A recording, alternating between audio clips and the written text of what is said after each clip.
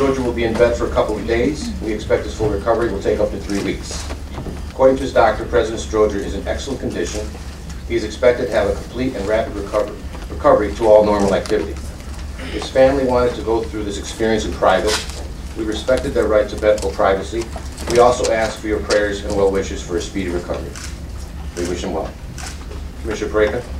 Thank you, Mr. President Pro Tem. I think it is important to note, as you indicated, that all of our thoughts and prayers are with President Todd Stroger, his wife, his children, and his entire family. It's a very difficult situation, and it's fortunate that, as you have indicated, the prostate cancer was caught early. I think all of us need to redouble our efforts under these difficult circumstances to try to deal with the issues that face us in the absence of a chief executive officer for a temporary period of time. And I look forward to working with the rest of the members to achieve that goal. Thank you, Commissioner Peraica. Commissioner Sims. Thank you, Mr. Chairman Pro Tem.